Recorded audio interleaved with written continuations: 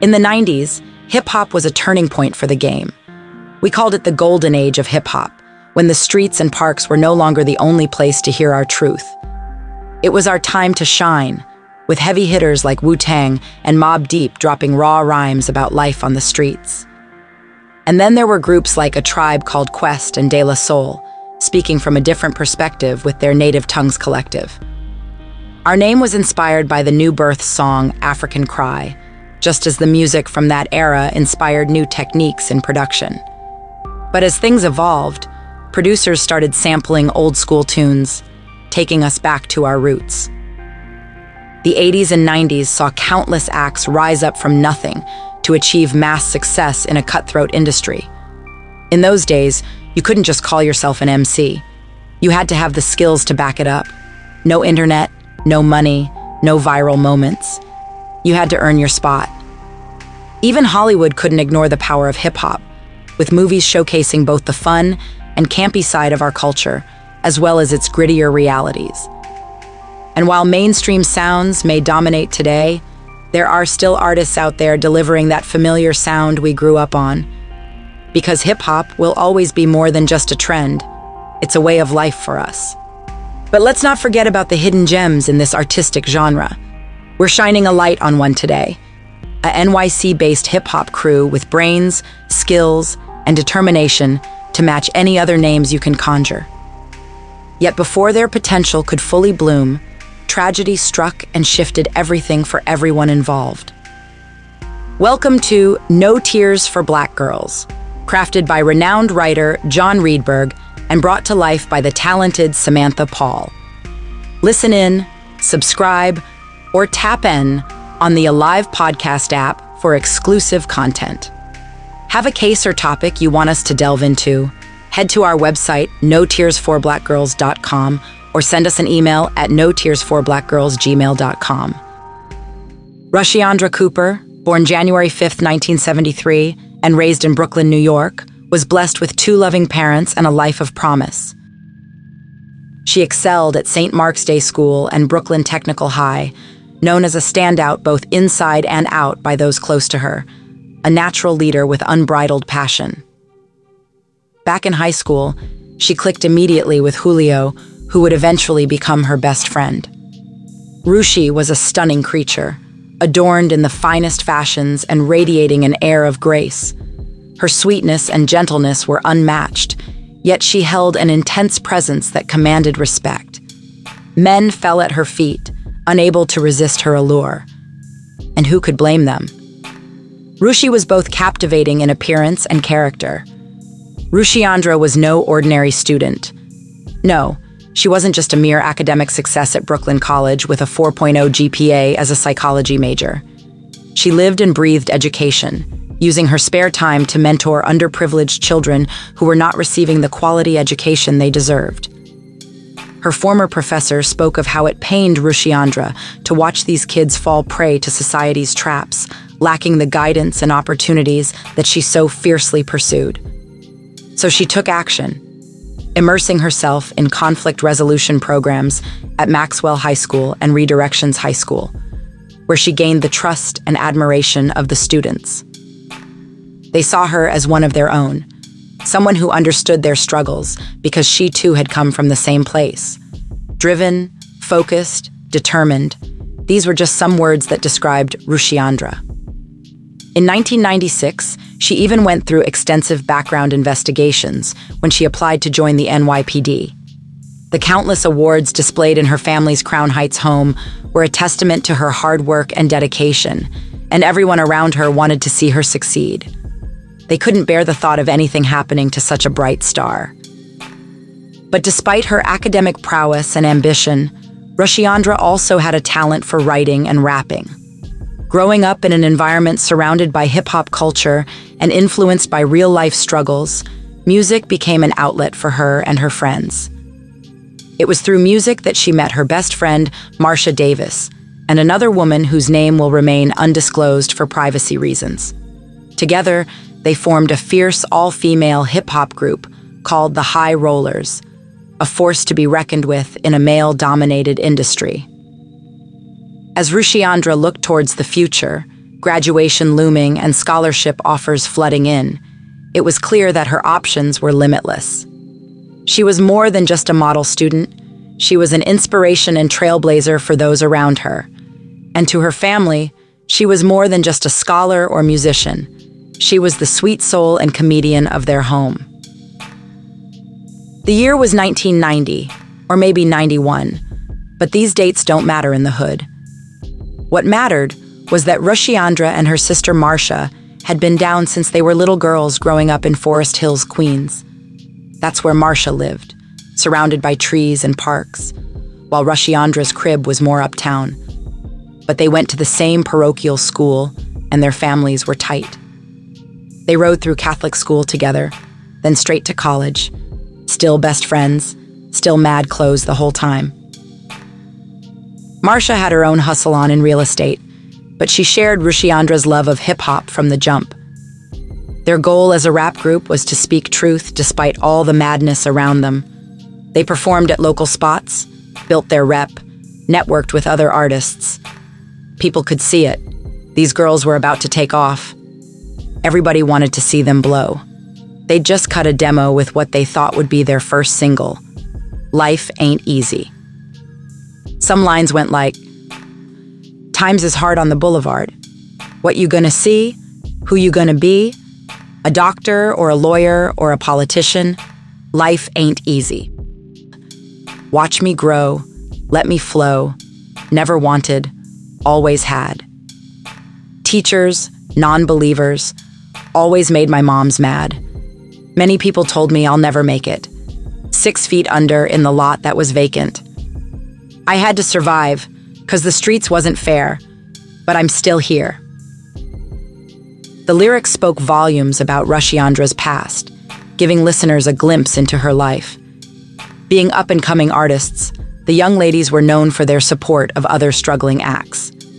One night in December 1996, they headed to a popular spot in Jamaica, Queens called the Q Club. Their intention was to show love and support to fellow artists performing that night.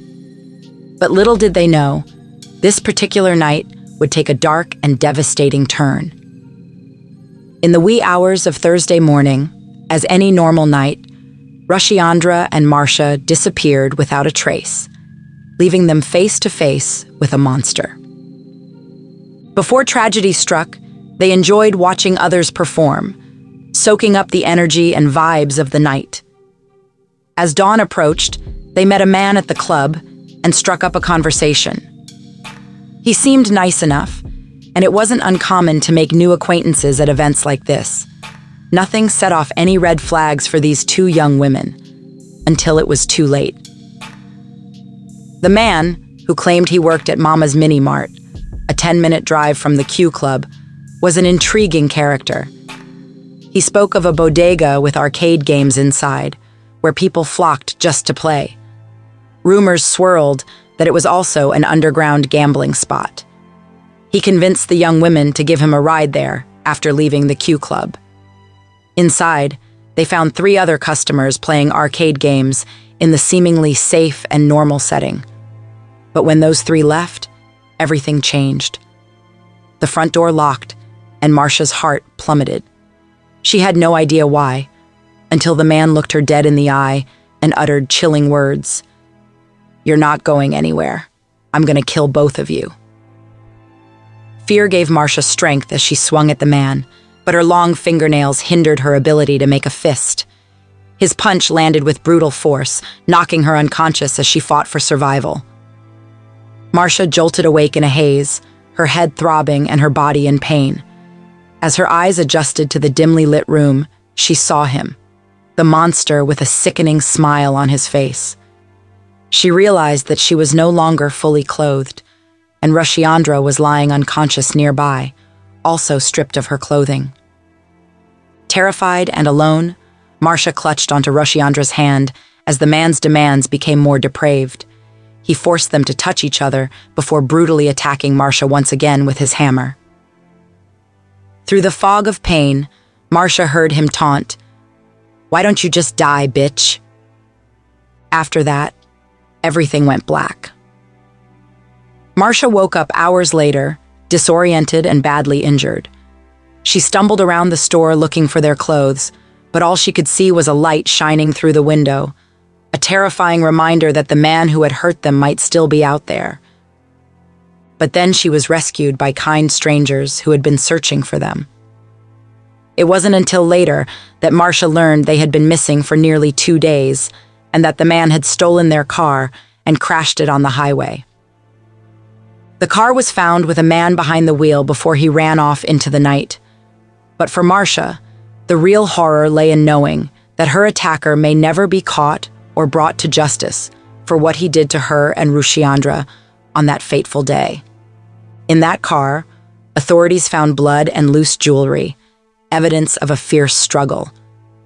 Panic and fear consumed the families of the missing women as news of their disappearance spread, and so began the hunt for them. Meanwhile, the two sisters were still inside the store, unaware of the chaos unfolding outside. According to Robert Jackson, one of the men who discovered Marcia and Rushiandra, it was his friend who recognized the women from their photos on the news. His memory flashed back to seeing them at a nearby mini-mart in the early hours of that fateful morning, chatting with a man. Determined to find some answers, the men pried open the gate and entered the store. What they saw was a scene of chaos: overturned shelves, shattered glass, and a body lying motionless on the floor. But as they approached, they noticed movement, Marcia's voice pleading for help from inside an arcade game where she had taken refuge. Covered in blood and barely conscious, she was rushed to a hospital where her condition was listed as critical but stable. Relieved to have escaped with her life, Marcia believed her sister was also recovering somewhere else. Little did she know that Rushiandra had not survived the brutal attack. The medical examiner confirmed her cause of death: blunt force trauma from 19 blows to her head with a ball-peen hammer. The same man who had killed Rushiandra had also viciously attacked Marcia, leaving her for dead as well. But by some miracle, she had clung on to life and was now fighting to survive. When word spread of the heinous attack, folks was quick to put 2 and 2 together. They knew it had to be Fitzroy Morris, a known player in the neighborhood who was always trying to charm his way into the club scene. Living at the mini-mart and working for room and board, Morris had a taste for gambling and often made trips to Atlantic City where he used to deal cards in the casinos. The authorities wasted no time spreading the word and alerting the Gaming Commission and all the casinos in the area. And just before 1997 ended, a tip came in that Morris was holed up at the Claridge Hotel Casino. Detectives were flown out via helicopter, determined to catch the man red-handed. And they did. Found him playing blackjack like nothing had happened. But when they searched his pockets, they found credit cards and other personal items belonging to Rushiandra and Marcia. He couldn't deny it. He was caught red-handed. In a full videotaped confession, he spilled all the gory details of what he did. The news of Rushiandra's death shook Brooklyn and ignited conversations across the city. But for those who were closest to her, like Julio and her inner circle, there was only silence. The sudden emptiness felt like being sucked into a black hole, with no idea how to cope with their devastating loss. But despite their grief, Julio and others rallied together to support Rushiandra's family during this difficult time. And amidst it all, her family remained strong. On December 1st of 1999, Marcia Davis bravely testified in State Supreme Court in Long Island City. Despite enduring the worst pain imaginable and losing her childhood best friend, she still found the strength and courage to face this monster head-on and look him in the eyes with unwavering resolve. Marcia sat up on the witness stand, fighting back tears as she relived the horrific events of that night. Her words were like a time machine, transporting her and the entire courtroom back to the moment when she almost lost her life and her best friend lost hers. With trembling hands, she pointed to Morris, the man who had forever changed her life. She would never forget his face or the terror he inflicted upon her and Rushiandra. But as Marcia's testimony came to an end, She locked eyes with him and yelled out, "I'm still here, baby." The reaction from the rest of the courtroom was electric, as they witnessed firsthand the strength and resilience of this survivor. It took courage for Marcia to face her attacker head-on and seek justice for her beloved friend. And that so-called man wasn't going to have the last laugh. On January 3rd, 1997, a wake was held for Rushiandra Cooper at Berrien Missionary Baptist Church in Brooklyn's Crown Heights neighborhood. Over 500 people showed up to pay their respects and share in the grief and sadness that filled the church. It was a painful reminder of the tragic loss that still lingered in everyone's hearts. Rushiandra left behind not only her sister and parents, but also a best friend who will never forget her. And on February 2nd, 2000, Morris was sentenced to life in prison for taking Rushiandra's life. Justice was served, but it could never bring back what was taken from them. Yet Marcia remained strong, a beacon of light in the darkness, showing that even in the face of unspeakable horror, one can still emerge victorious. The most disturbing part? Before Morris crossed paths with Rushiandra and Marcia, he was already wanted for violating a woman in July of that same year, in the violent Bed-Stuy section of Brooklyn. And that's not all. There were whispers about a possible domestic violence incident with his ex-wife. Did anyone bother to lock him up then? If only justice had been served before, these two young women would have never met such a vile man. Rushiandra Cooper, just like her fellow fierce female rappers, poured her heart and soul into her music. It's heartbreaking to think that if this tragedy hadn't occurred, the High Rollers could have made a real impact in the world of hip-hop. And even if they chose to leave music behind and pursue other paths, they had that option because their talent, intelligence, and drive went beyond just beats and rhymes. Their intentions were pure, always striving to make a difference with their art. Sadly, we'll never know the full extent of the impact Rushiandra and her group could have had on the hip-hop community. But one thing is certain, they were well on their way. Rushiandra Cooper's funeral took place just 2 days before her 24th birthday. This year, she would have turned 50. May she rest in peace, and my deepest condolences go out to her loved ones who are left mourning her untimely death. Thank you for tuning in to No Tears for Black Girls, now a part of the Alive Podcast Network, the first Black female-owned and operated network dedicated to amplifying Black voices. If you enjoyed this episode, please show your support by following us on the Alive Podcast app, available on both iPhone and Android. You can also stay connected with us on social media and YouTube at No Tears for Black Girls, or on X at No Tears for BG. Remember to stay loved, stay blessed, and stay safe. Until next time.